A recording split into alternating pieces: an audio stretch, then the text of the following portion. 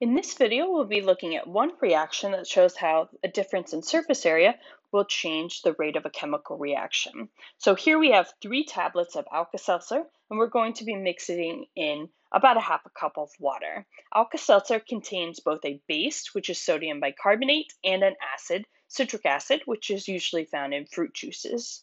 It also has the pain reliever acetylsalicylic acid, which is known as aspirin, so it has 2 acidic components and a base.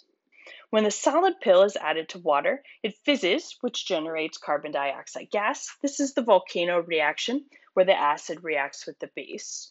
The surface area of the pill will affect the speed of the reaction. So let's consider 3 options. We've got the whole pill, we have a broken pill, and we have a powdered pill.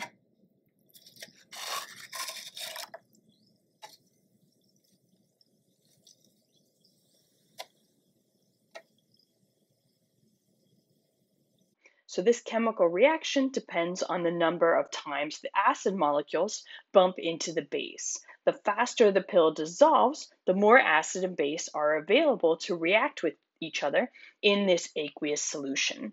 When we break the pill, we increase the surface area. That means the reactants dissolve faster, and you get a faster reaction than with the solid pill.